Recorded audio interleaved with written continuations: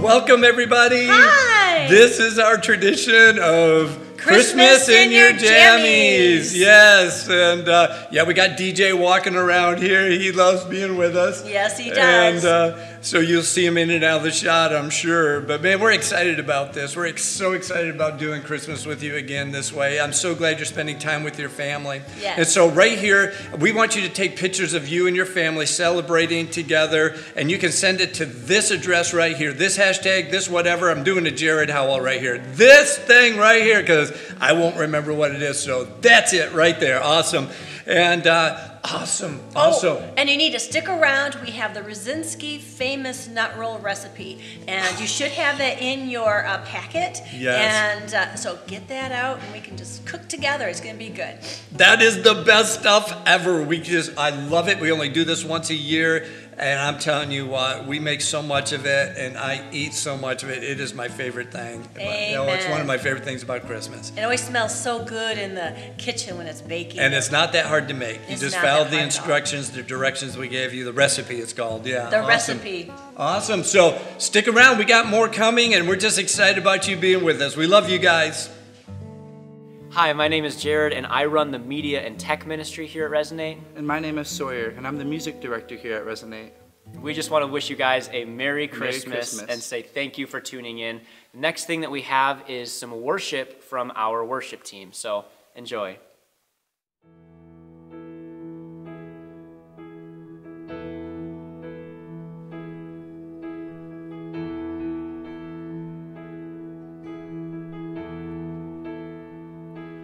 Oh, come, all ye faithful, joyful and triumphant.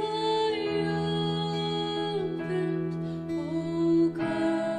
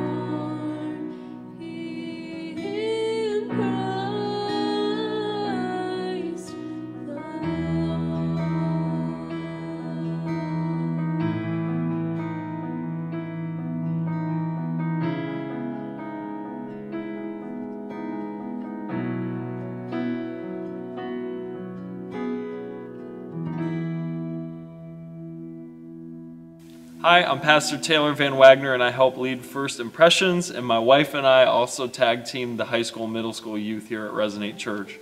And I'm Hannah Van Wagner, and I also lead the women's ministry team here, and we want to wish you a Merry Christmas.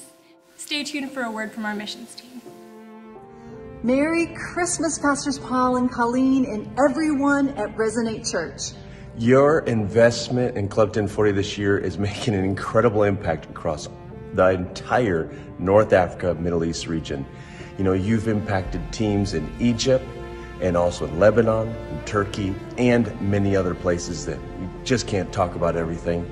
You helped to launch a church. Yay, in April, in Lebanon, in Beirut, Lebanon. And you know what? There's been more than 170 people born again just since the launch of that church. You made that happen. So many great things this year that you have helped us accomplish, and we can't do it without you. We're so grateful to all of you. Yeah, thank you. God bless you. Have a wonderful Christmas season. Enjoy the winter wonderland of Michigan. Stay warm. And from us at Club 1040 and all our teams around the world, thank you, God bless, and Merry Christmas. I just wanted to say thank you to Pastor Paul and all of the people at Resonate Church for supporting us. And we're here in Cebu. This is our last night for us to be here. Yeah, it is. It's our last. And we just want to thank you for all of your support. Pastor Paul and Miss Colleen, thank you so much. This has been an amazing trip. This team is crazy awesome. Okay, heavy on the crazy. Okay, and on the awesome. So once again, thank you so much. God bless you, and we'll see you soon. We love you. Thank you. Bye. Thank you. Bye. Great update from our missions team. My name's Ashley Vanderwater, and I help run the connections desk. My name is Jacob Johnston, and technically I run the cafe, but really my team runs the cafe. They are doing such a great job, so if you see one, please thank them. We just want to wish you Merry Christmas. Merry Christmas. Coming up next, we have the famous Rosinski nut roll recipe. Enjoy. Hello, Merry Christmas, everybody. This is my daughter, Annie. Hi. And this is my mom, Jerry. Hello. Yes. Anyways, we're going to be doing our Rosinski family favorite nut roll. It does take a few hours to rise and to bake, so start it early. Maybe if you start it now, it'd be ready for dinner time. It'd be great, or for afternoon snack. So anyways, let's get started. In your packet, you'll have the recipe, and so you can just follow along. So first of all, we start off with putting 1 cup of flour in the bowl. Yep, go ahead. Yep. And then we pre-measured that already. Yep. And then we had a 1/3 cup of sugar that goes in there. Miss Annie. Yep. Sugar. There we go. That's salt. Yep. Go ahead. 1 teaspoon of salt. You want salt right now? Yep. Salt right now. Yep. And then the sugar. We need the. Here's the sugar. Oh, that so in. much. That's okay.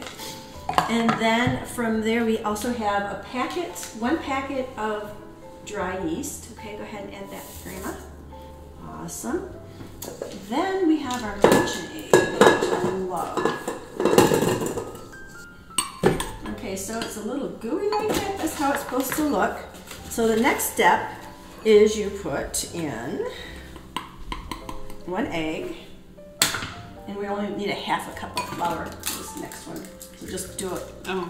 But yeah, just go ahead and give me 1/2 cup.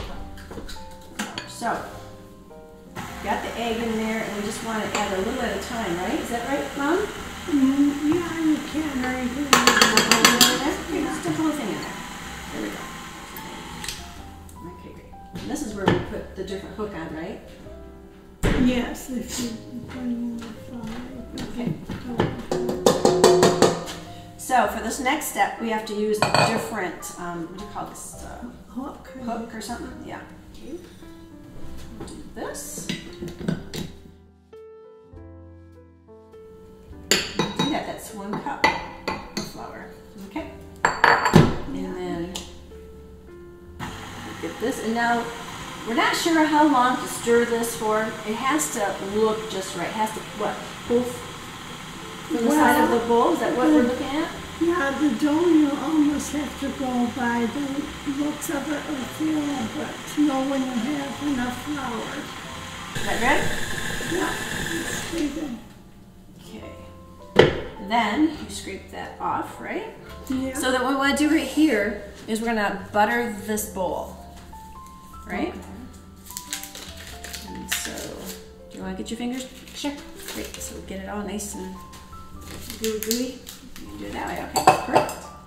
We're gonna scrape that off, perfect. Okay, so it looks like this, okay? Then you scrape this off into this bowl. If we can get that in there. Huh. Looks like that, I guess. Yep. Here we go. Yeah, that's good. Okay, so it's buttered on the one side, but you want it to get buttered on both sides. So it looks something like that, okay? So you need to put it in the oven with maybe like a bowl of hot water to keep it warm, and then you let it rise to double in size. It takes about an hour, maybe 45 minutes to an hour, and then I'll show you what it looks like. Okay, so while the dough is rising, what you do is you make the filling.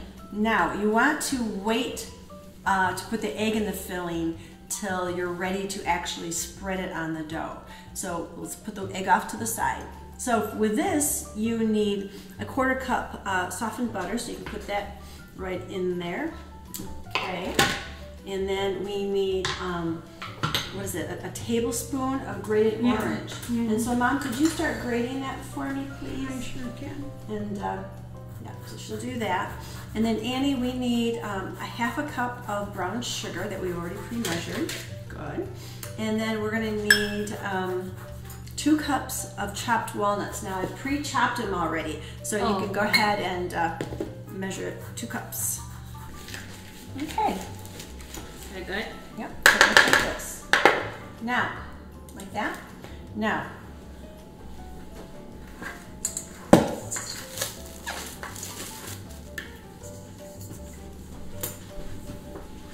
this is a pre-made dough that we made earlier, just so you could see, okay? It doubles in size, so I'm gonna show you how to roll it out and how to get it shaped just right. So what we do next is we flour the surface, lightly flour it, okay? Now, here's, get your rolling pin ready. This is my mother's rolling pin, and so I'll get that floured too. Then you plop it on. Oh, look how wonderful that looks. Yum, yum. Okay. Punch it, so I'm going to punch it, and I'm going to just kind of get it floured out a little bit. Looks good, Mom? Yeah. Any suggestions? No, you're doing great. Okay, now how big of a spot how big do I need to roll it? 20 by 15. 20 by 15 approximately? Yeah. Does have to be exact, but. Okay. So you roll, roll, roll.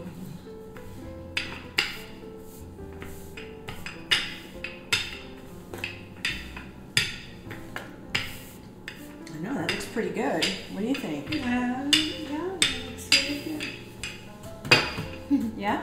Mm-hmm. Okay. So then Annie, once you take this, and we're going to leave maybe like 1 inch around the edge. Okay? So you can just dollop in different spots and then we'll just spread it, okay? And I'm gonna get some water. Remember, we didn't do water last time. Then what you do, now do we put the water on now, or what do we do? No, you can put it on now before you start rolling it out. And this will be, Mom? Yes. Do you only put the water on the edge that is gonna adhere to it, or? Yes. Yeah? Just around the edges. Just like on the edges. I'll just use my fingers. Is that so it can stick together? Yep. Yes. And she said we could also do like an egg wash too. So would you just put straight egg and whip it? Is that how you would do it? Yeah. Well, no, I don't whip it. No. Okay. And then you just take this and you roll it. Do you want to try rolling it? Sure.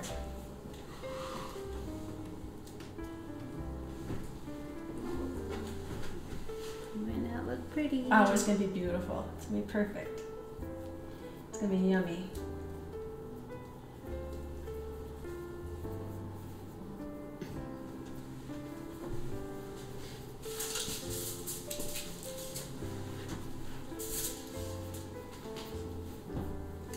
Okay, what do you do, Mom? Roll it up like. Okay, then you take this, right? Mhm. And you start rolling it up like a snail is what you would call it, right? Is that what you're Right. saying? Yeah. Oh, so it looks like a snail. Okay, so we're back. And what we did is we cleaned up the counter space and we washed the dishes. Well, there's a few dishes still in there, but we cleaned it all up. Now, what we didn't show you is how after it was shaped as a snail, it doubled in size, okay? And once they did that, we turned the oven on and preheated it to what? 325, I think. Yep. Yeah. And 325? Mm-hmm. And then we baked it for 45 minutes. Now I checked it at 40 minutes and actually it was perfect. So let me show you what it looks like. Doesn't that look good? Yes, it does. So we'll let it cool a little bit and then we'll cut it open and we'll enjoy it. Good morning, everyone. I'm Ron Mills. And I'm Eric Sherman, and we co-lead the men's ministry here at Resonate Church. And we just want to say Merry Christmas, and we're so thankful for you guys all. Very thankful. Merry Christmas, everyone. I'm so excited that we're together, even though we're not together. You know, that you're together with your family, Christmas in your jammies, so just, you know, this little event that we're doing. And man, that nut roll, you have to make it. It is like our absolute favorite thing during the holidays. I eat so much of it, it's crazy. And it's really great when it's warmed up, butter on it. Oh my gosh, you're gonna want to eat a whole one just by yourself. Well, what do I like about Christmas? There's a lot of things I do. There's a lot of things. I love lights. I absolutely love lights. Yeah, have you ever gone to those things where you actually drive through a neighborhood or something like that and you see all the lights and they got them lights showing? I'm impressed with people's talent and ability to put things together. I love that about Christmas. I love the fact that families get together. I love the fact that we can celebrate each other, love on each other, you know, things like that. And of course, you know, when I have the extra money and stuff like this, I like to give gifts to my friends and different things like that and stuff like that. I just think that that is a great family time. You know, I think my favorite thing about Christmas is the world is more aware of Jesus Christ at this time. They just are. You can mention Jesus. Jesus is the reason for the season. All those things. You can talk about Christ with a freedom that you can't any other time.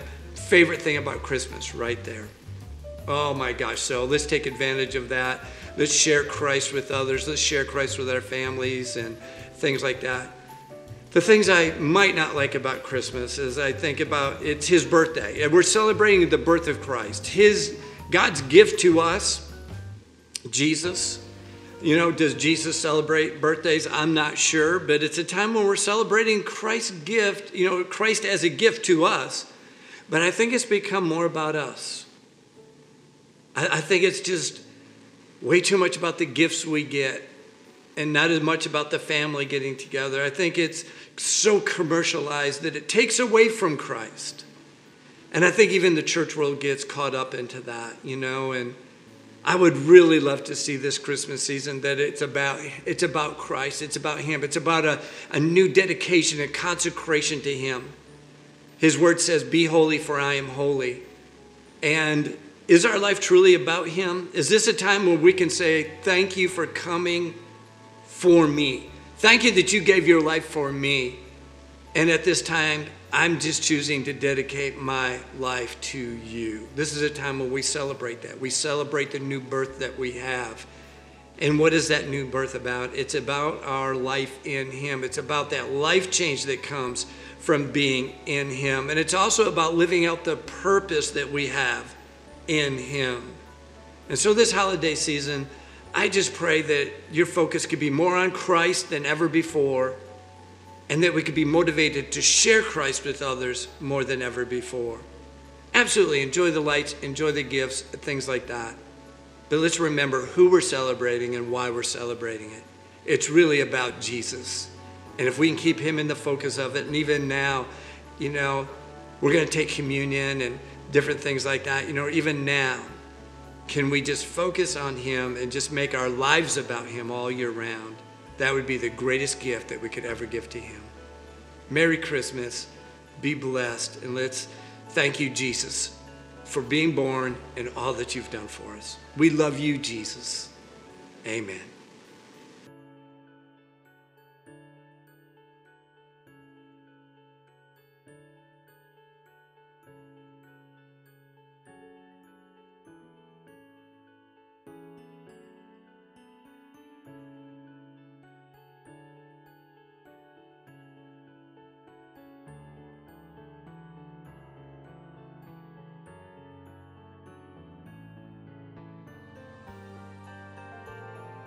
Well, awesome. In your packet, you've got communion elements, and we would love to be able to just really take communion together as a church family. This is a very special time. This is why Jesus came to die, and this represents what he did, and he came to be able to pay the price for our sins so that you and I could get born again. We could get saved. We could become in relationship with him. Right, exactly. And right now, if you don't have the packet, if you don't have the elements, go get anything. Really, it's more about the heart. It's what it represents. We've done it in Russia with Coca-Cola, and who knows what we had for bread. I don't even know. We've done it with milk. Coffee, because it's like there was many holy moments that we just wanted to commemorate our covenant with Jesus Christ, with God the Father through Jesus Christ. And so that's what communion is about. And if you're not born again, this is why Jesus came. He came and paid the price for our sins so that we could be in relationship with him. Yeah. Keep preaching, honey. DJ's getting involved in this somehow. And so we could be in relationship with him.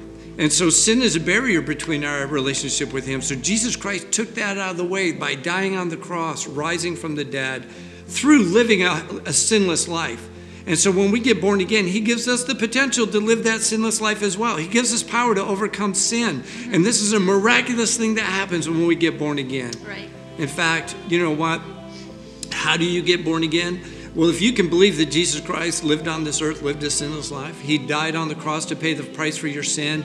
You can believe that he paid the price for your sin and then rose again from the dead, and that he's alive right now. He's seated at the right hand of God the Father. And the Bible says if you will surrender your life to him, if you will call him Lord, in other words, I'm going to live for you, Jesus, from this day forward, there's a miraculous thing that will happen. It's called being born again. Your life will change. Amen. I'm telling you what, it's an awesome thing. I remember when Colleen and I got born again. It was so awesome. And that's what we're remembering when we take communion. Yes. My life was bought by Jesus Christ through what he did. Right. And you know what? And let's just do that now. Let's celebrate Christmas and the real reason behind it. Yes. And the real reason behind it was you and me. The real reason behind it was that we could be like him. The real reason behind Christmas is so that we could dedicate our lives to serving him in the kingdom. Amen. So if you're ready to do that, let's do that now. Let's get the elements out. And he took the bread and he broke it. And on the night he was betrayed, he took it and said, "Take, eat. This is my body, which is broken for you. Do this in remembrance of me." Yeah, DJ wants to do that, but it doesn't work for dogs. I've got it in my other hand. Oh, so good.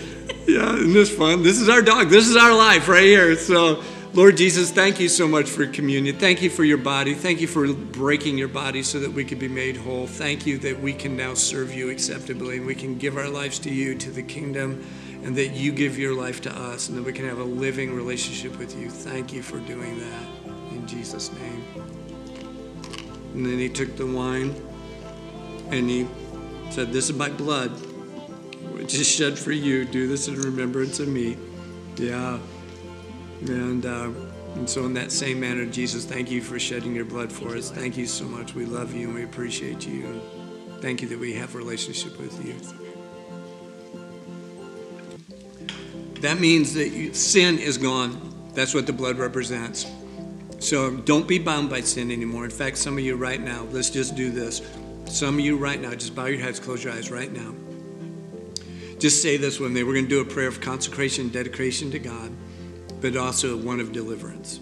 So say this with me. Dear God. Dear God. I believe Jesus is your son. I believe Jesus is your son. I believe he died on the cross. I believe he died on the cross. To pay for my sin. To pay for my sin. And I've sinned. I've sinned. I need to be forgiven. And I need to be forgiven. You paid the price. You paid the price. For my sin. For my sin. And you also paid the price. And you paid the price. For me to be free. For me to be free. So right now, I give my addiction up to you. I give my addiction up to you. My sin up to you. My sin up to you. And I release my life. And I release my life. Into your holiness. Into your holiness. And into your power. And into your power. Fill me with your spirit. Fill me with your spirit. In Jesus' name. In Jesus' name. Amen. Amen. Now, if you prayed that for the first time, or if you want prayer about being free from addictions and things like that, I want you to go to our website, resonline.org, resonline.org, push the button, Got Saved, watch the video, fill out the forms, take those steps, and we'll be able to help you. Amen. Love you. Yes. Merry Christmas. Merry Be Christmas. blessed. We love you. Hey guys, I'm back again, and I just want to plug Compass Kids Church did an incredible shadow skit,